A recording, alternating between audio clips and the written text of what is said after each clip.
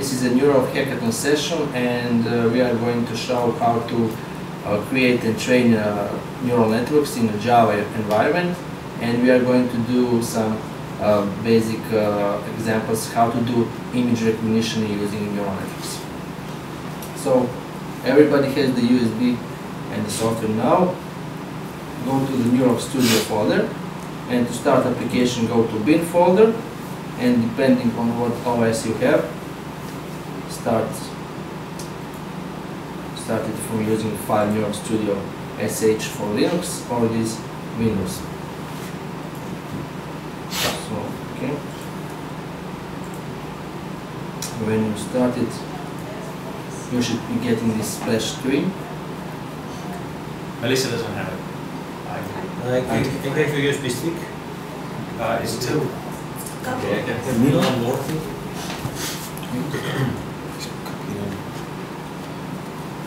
Can you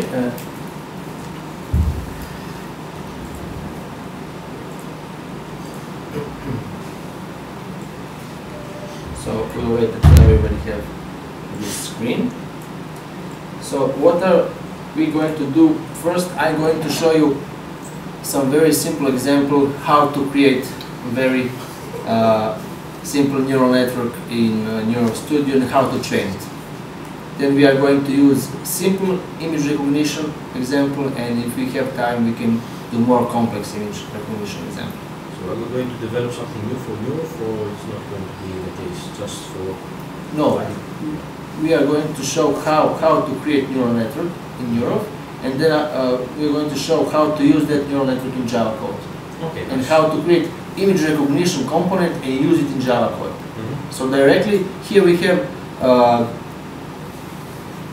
tool for creating neural networks, which can be then used in regular Java application, not just inside this application. We have simple jar file, which is in this folder that you got here.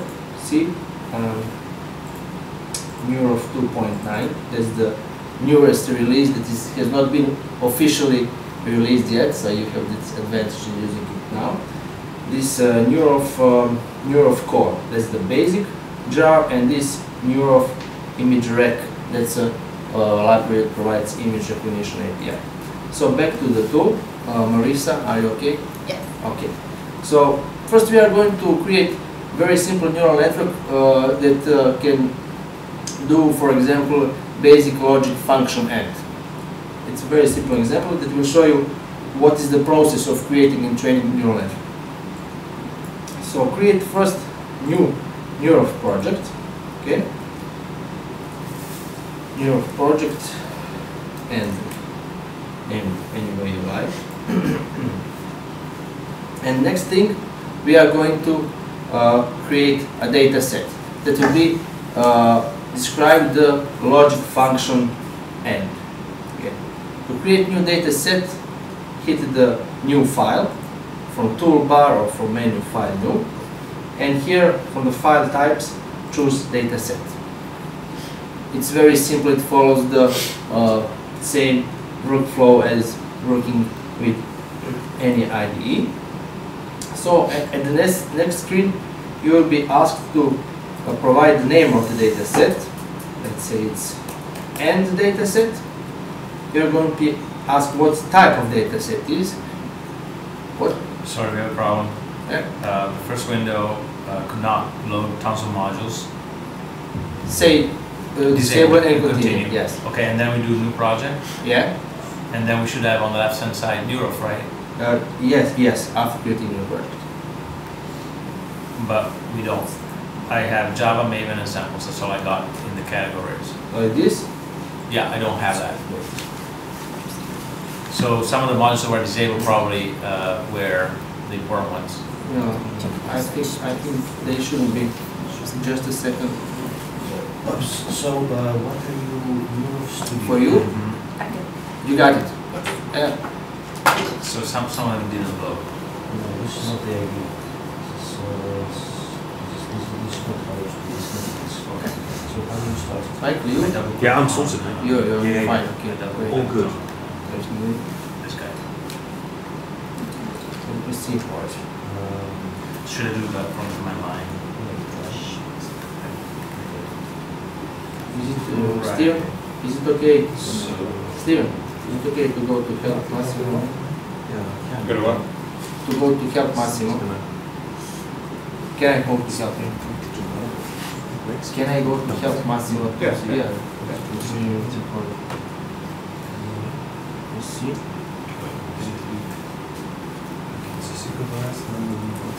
If it works for Marisa, it should be working for everybody. So right now I'm going there, and then say here, and then so Oh, Neuroph Studio.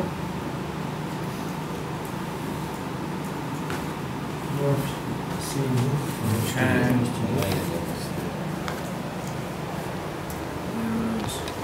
Why does it? What am I doing wrong?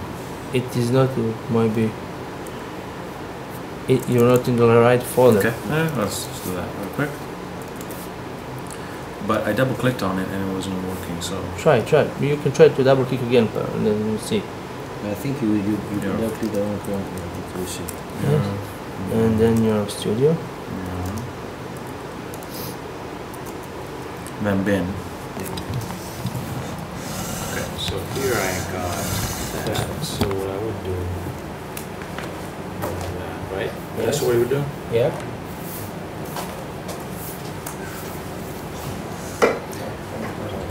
So, no, wait, I turn it on, Okay, now it's okay. gonna come out with the... Yeah. It will ask from, but those are non-important models. Two sugar. Just, yeah. You want anything? So that's what I've done. That's wrong. That's not how it should be. Right, because now to do this, I don't have That's much. not Oh. So maybe what I should do is maybe turn on the modules. Go to settings. So lots of stuff is not there, but Well, let's that's go about because Hudson. now- But Neuroph is right here, Yeah, see? yeah, So yeah, this is yeah, not yeah, included. yeah. I don't know Try. why. Try. Yeah. They should be enabled, but like it. Just in case it depends, it Yeah. didn't make it on select them all. Yeah. And there's another one, but then Activate. It should yeah. just Yeah. It should go right. Activation failed. Oh man. Okay, cancel with button installer. I'm It's running okay, Java I 8, can- maybe I that's the can problem. also- Yeah, you should be running Java 8. Let me see what do I have. You You should have to be- be running Java 8. It's not 7 then. Wait. Yeah, Are you from Java 8? Actually, yeah, I have Java 7. You have Java 7. Do you have Java 8? I had Java 8 too. I have Java. No, I have Java 8 also, I think. Try. Just set it to Java 8. Let me see if I have. Go inside That's your 7. applications. So Michael, you're running it with Java Linux. 1.7. 1.7. Yeah, it's not Mac. It should be Java 8. No, I the think. Java 8 is not here. You just go here. No, actually, I think I installed it myself. Did I? No. Alright. I don't have Java 8. Yes. Yeah. Okay, we'll continue Yeah. step and I'll get back to you and help you to get it working, or even later to continue Yeah. when you make it work for you. Okay.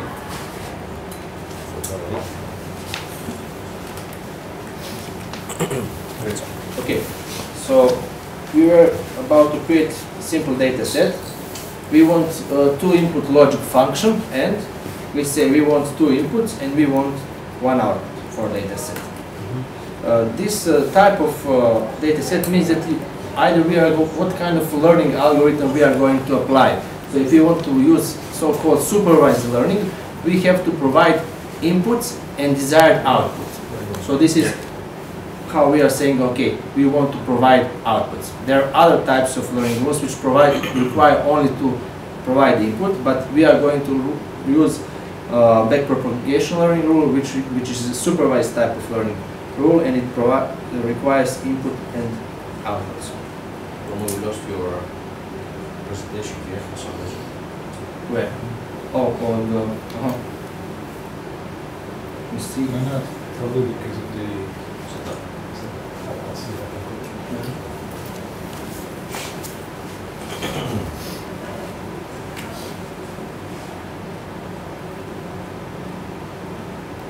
Steven. Oh, That's it. Okay.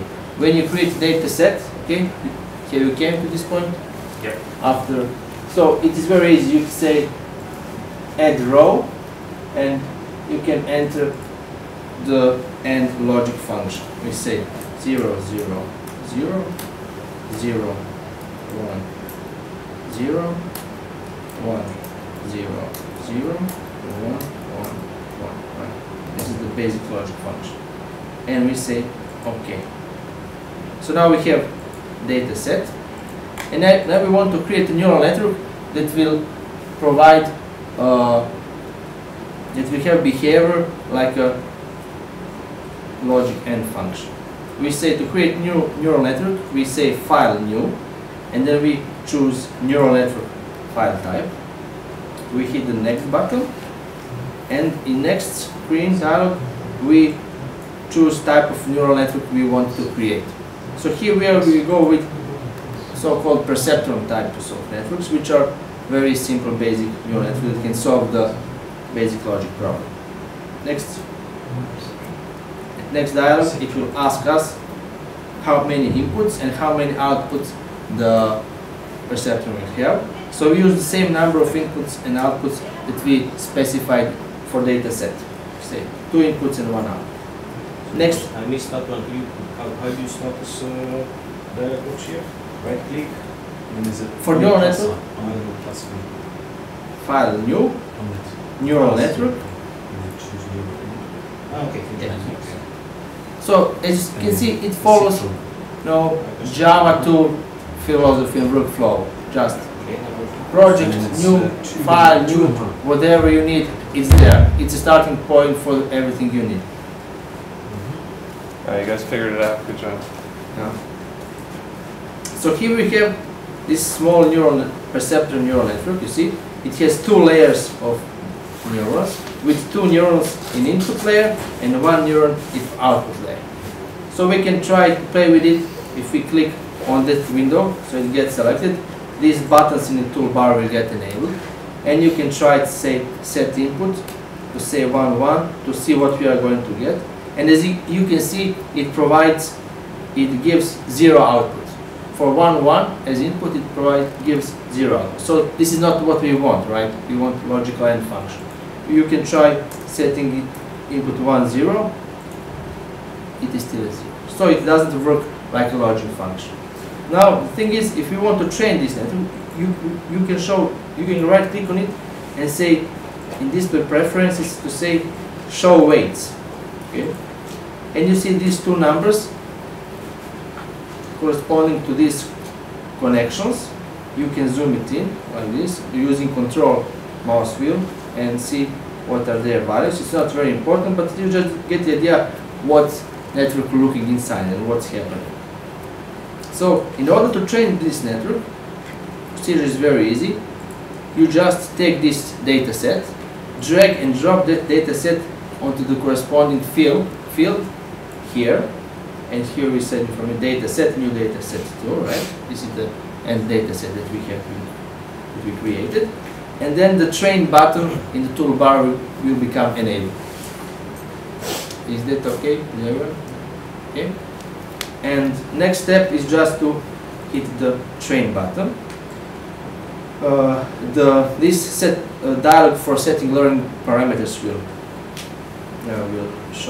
be shown, and then you can leave the default parameters, for example maximum error, because the algorithm backpropagation works like minimizing the error of the network. It's feeding inputs, getting outputs, calculating difference between desired outputs and the outputs we actually get, and calculates the mean square error for the entire data set. The goal of the algorithm is to minimize that mean square error. And the parameter that learning rule use is 0.2. It's nice default value. It specifies the amount in which in each iteration the weights are going to be changed. And we have options to display error graph, so we can observe how the error changes during the learning. And when we started, as you can see, this network learned very fast, since it is a simple problem. Just let me put this down, okay? here's just in 5 iterations. You see that the error jumped and then it is lowered in just 5 iterations. So if we go here and hit the test button, you will see that this network have desired behavior. For each input that corresponds to logical function, it will give desired output. For 0, 0 gets 0, for 0, 1 gets 0, and only for 1, 1 it outputs 1. So this is a very simple problem. This is not something that neural networks are used for. This is, I just wanted to show you how to create and how to change neural networks. It is okay if it is different. The thing is that when neural networks are created, they are initialized with random weight values. Training neural network is about adjusting these weight values here, okay? And they are randomly initialized, so your starting conditions may be different. And if you got the different this error curve, it's okay. It's fine. It's important that the error goes down. Yeah, it can go to 0 in this case, but usually it's something very close to 0. So Massimo, any luck? Just finished installing Java 8. Okay. So as you can see, this is the approach. You just go file, new project, new neural network, new data set. You can import any kind of data into that data set and just drag and drop, okay, to neural network and hit the train button. So this is the idea of this tool, was to bring neural network functionality into the hands of the mainstream Java developer, and it is very tightly integrated into IDE, and one does not have to know much about neural network, just the basic concepts, and just have a tool to work with. So the next step is to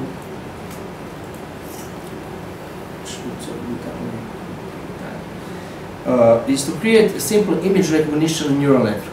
The Neuroph Studio provides tools specialized for specific applications. One of them is image recognition. So in order to do that, we are going to create a new Neuroph project, and say image recognition.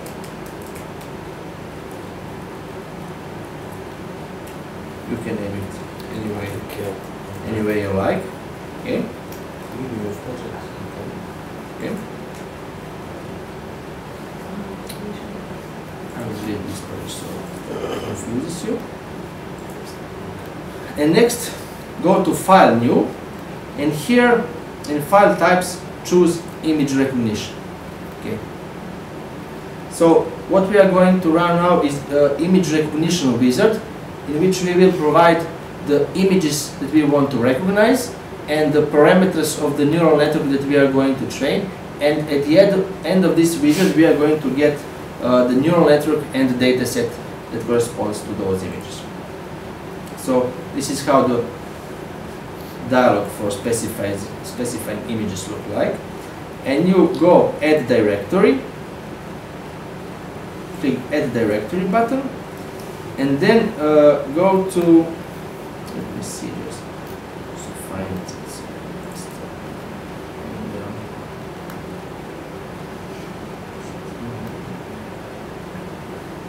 Hackathon, yeah, right? Hackathon. And you have the folder named Animal Data. Okay, go into that folder and select Animals folder. Okay, so in Animal Data, select Animals folder.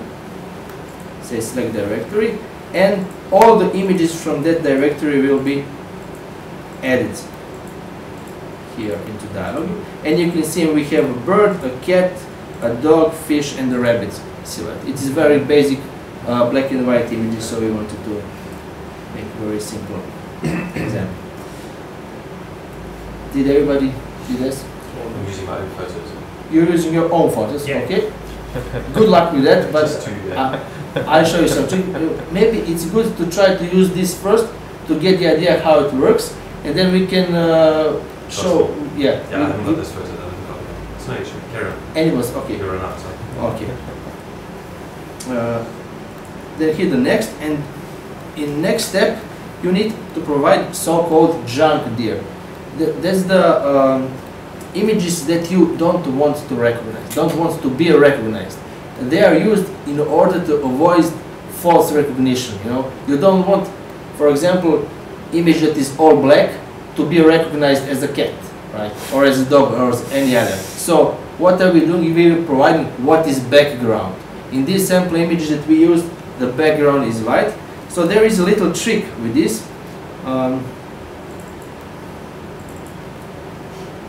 After some experimenting with different settings, we figured out that it is good to provide all blue, all green, and all red.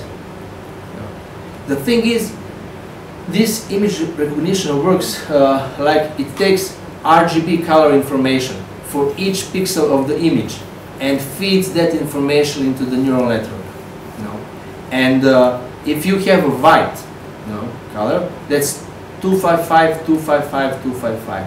And here we are providing this separate as a separate components. You could provide just a white image, but in our experiments it turned out that this variation works better, because if image is all green, it will provide all once input to the neural network. This RGB information is normalized and scaled to the range of 0 to 1, because the neural networks works with input in that space. So here you have simple image editing that you can crop or resize or grayscale image, but it's a very basic one. Sometimes it's handy. Next, we hit the next button, say the name of the data set. So now we are at the point where we are creating data set of those images that we specified in previous step. And here you see image sampling resolution, width and height. Okay. All images that we provided will be scaled to this size. It is very important because it will lower the number of inputs to the neural network, the number of neurons we need. Because you see, each value, RGB value of each pixel corresponds to a single neuron. So, for example, if we have image 20 times 20 pixels, that will be 1,200 neurons. Because 20 times 20 is 400 times 3, because we are getting each RGB component. So the thing is, we want to make the network the smallest possible, the images smallest possible that provide good results. How to know that? Well, it's up to you to try different settings and see what works. We hit the next button, and then we are asked to specify the network name. For example, animals net, and the number of hidden neurons, we can say 16, and so on. And we hit the finish button. Now, sorry. In the project window, we will get animals net and animals data files, which are the neural network and the data set. This window that opened image recognition test, we are going to be using it for testing at the end. So just click the neural network from the project and you will see how it looks like. So as you can see, it has 1,200 neurons at input, so it's a much larger network. And this is a network called multi-layer perceptor. In the first example, we did very basic perceptor with only 2 layers of neurons. This one has, between input and output layer, has several so-called hidden layers of neurons. It's just a collection of neurons, right? That's what it means, layer of neurons. And you can see here are 20,417 connections. It's a huge number of weights that needs to be adjusted during the training. So the thing is, if you have very big network, the training might last long. Next, we are going to do the same thing as we did with the logic function, simple logic function. Just drag and drop data set to this neural network and hit the train button.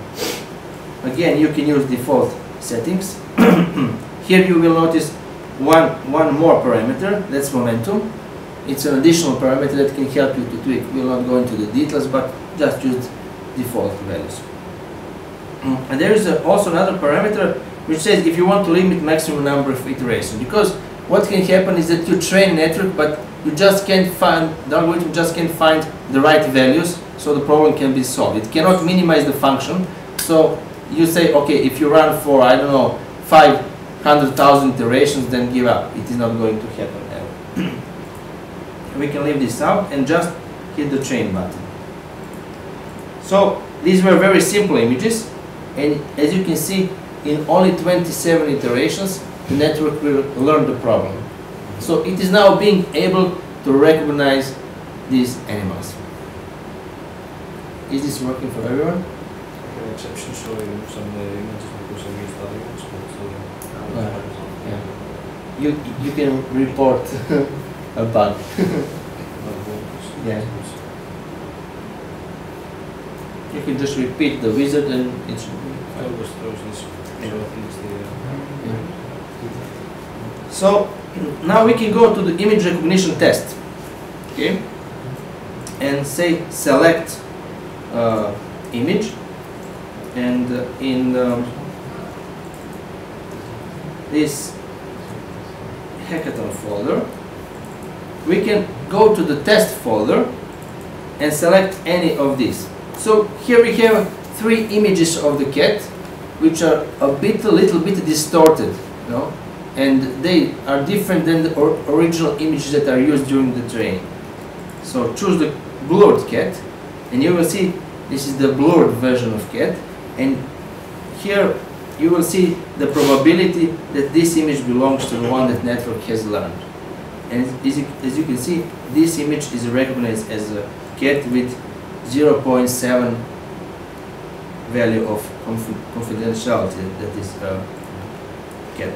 And you see the other values are 0.03, so this is most likely a cat. Okay? This is what the neural network is saying to us. You can try this pixelated cat. Again, most likely this is the cat. And also you can try this cat which is more fat, right? Bigger cat, and okay, this is again most likely a cat. You can try, of course, different images. You can try it on your own to change image a bit and see if it works. If it doesn't work, what you can do is to use the change image and include it in the training set and retrain the network. Repeat the process. So the network will learn to recognize the different variations of the original images.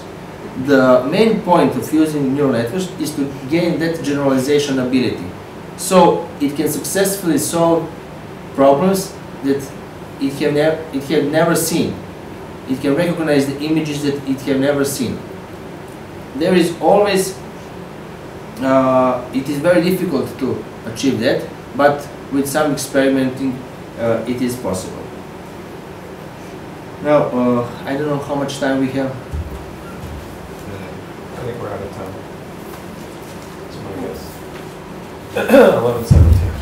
1:17. I think 30. I think 15 minutes we have. 30, right?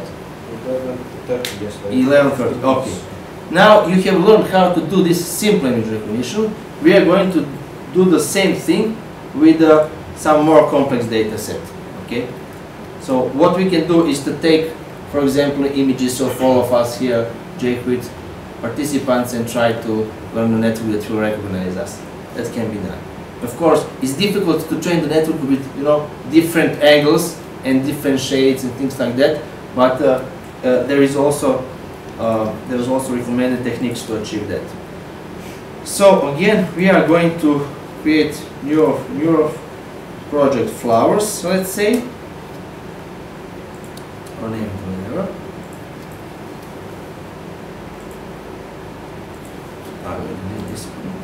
and say new, and we say again new image recognition, but this time when we choose the directory we can choose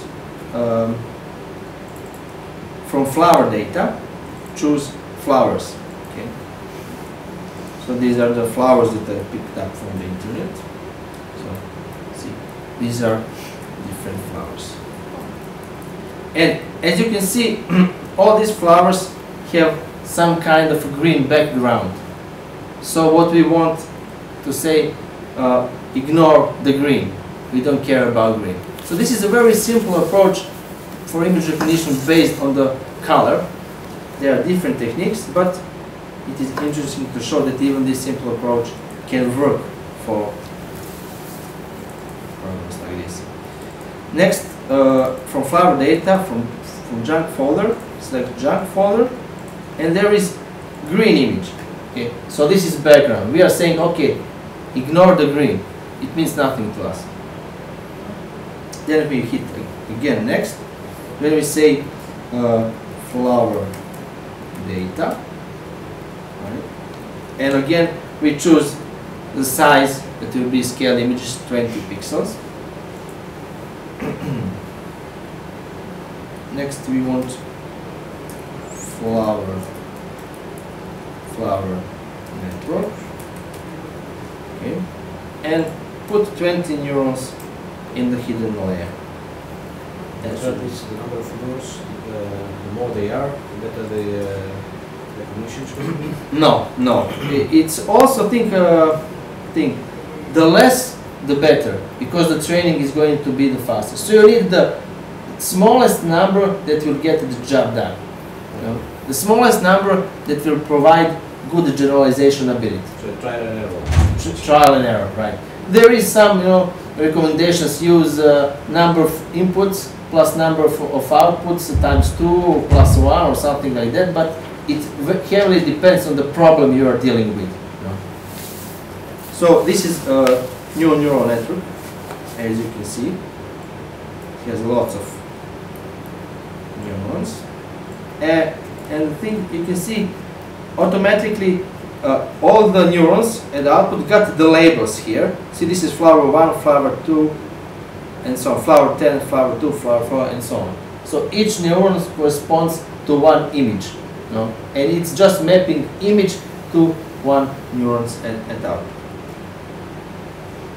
So the nice thing that we, since Gertrude is here to mention that we create this NetBeans platform, and here we have a visual library, and you can easily drag and drop to add more neurons, to try different things, to edit this neural network, to add layers and do whatever you like to do. So you can play with it until you tweak it for your specific problem. Next thing that we are going to do, as you already know, is to drag and drop this flower data set and hit the train button. So leave the same parameters. These are the lucky ones, defaults that work. Okay. So now it takes a bit more time, but it's also very fast. You see, just in 30 iterations, we have solved this problem. Okay.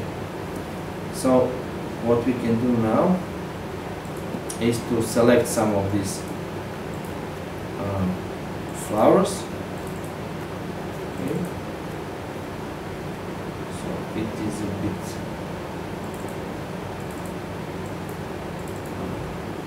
went down, but it's a small resolution on this screen or something. But as you can see, probability for flower 2 is 0.02, and for flower 1, which we selected, is 0.9.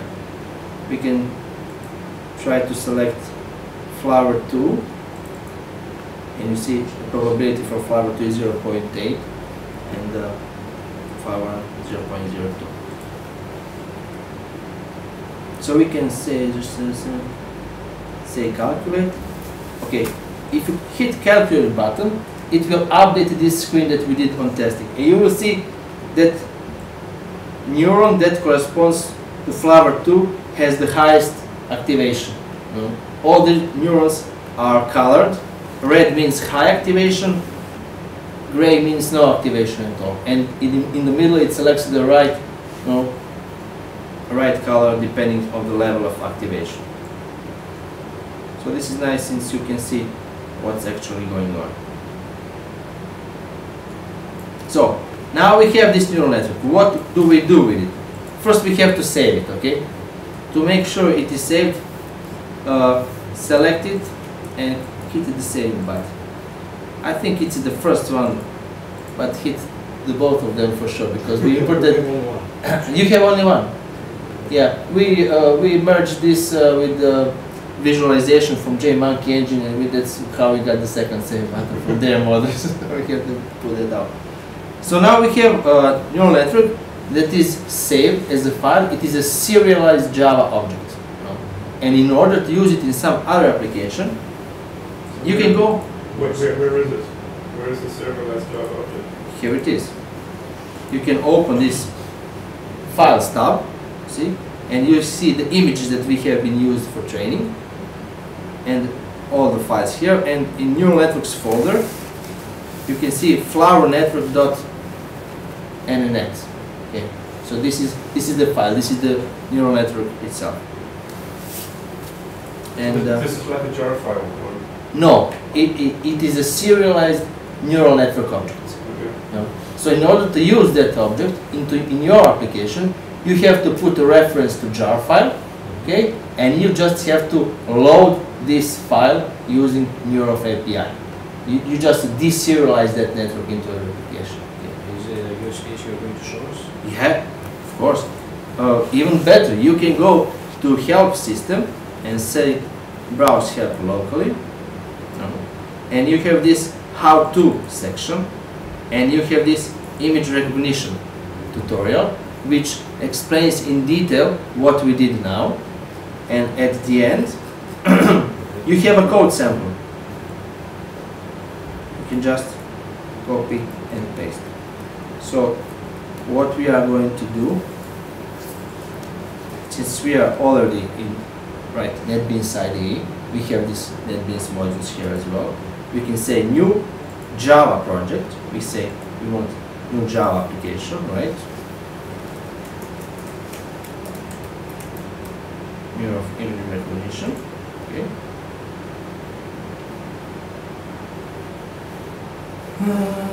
Okay.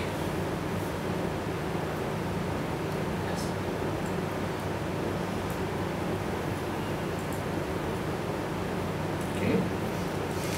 And you can just copy paste. This is copy pasted From the help system, right? Here we copied it.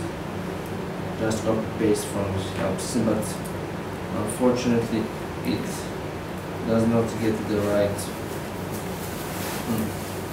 It isn't copied well. Let's copy paste everything. And now it's a wrong package, and okay, just leave the package. And what we need to do now is fix a little bit this code. So at the beginning we have this few import sections, right? Yeah, yeah, but it doesn't see them, right? In order to fix those, we will add. Will this work? Yeah. No.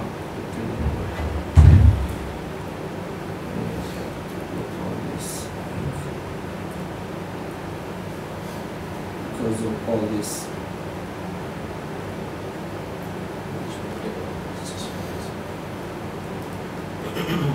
Okay. In order to solve these dependencies that I'm missing, You can paste it with Control Shift V and to keep the formatting from the original Control Shift V. before you paste. Let's check it. You see this if you go to the edit menu in NetBeans. Yes. See there are two different pastes. Paste from paste. This is not in this is the customized view. Yeah. So The shortcut should work. so anything anyway. So what I'm going to do is to quickly fix these comments, and if I paste it into the notepad, will be different. No, it will be the same. That's okay. Let's make this one. So, in order to make this Java application recognize the neural network, we also have to add references to jars, right? And use the jars provided in the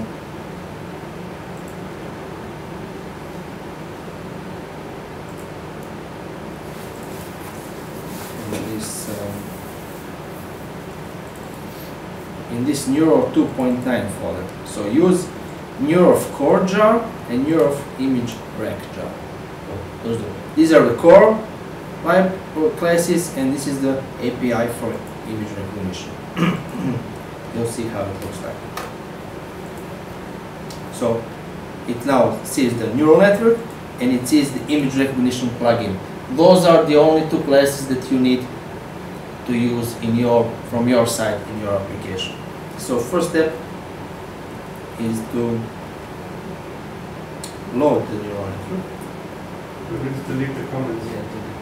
Yeah, but just a second.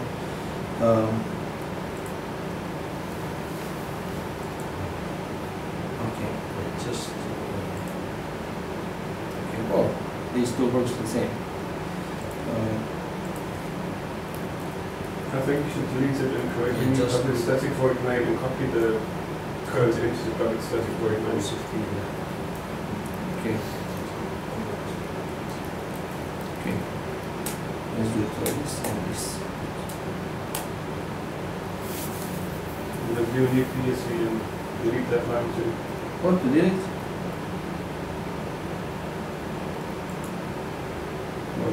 Delete that. Just delete it. These two. Yeah. And then PSVM. Go back to the editor. Click on later, yeah. PSVM tab. BB. Not WB. Yeah. Oh, it doesn't work. But maybe in this I haven't get all the plugins for it. Okay, we got this.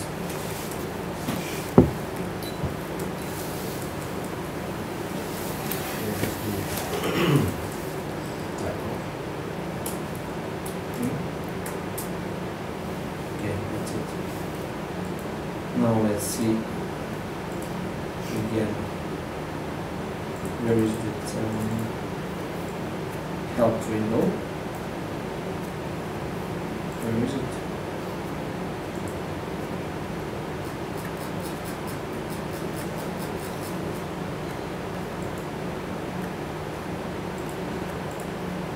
So we have time for the session, by the way. Oh, okay.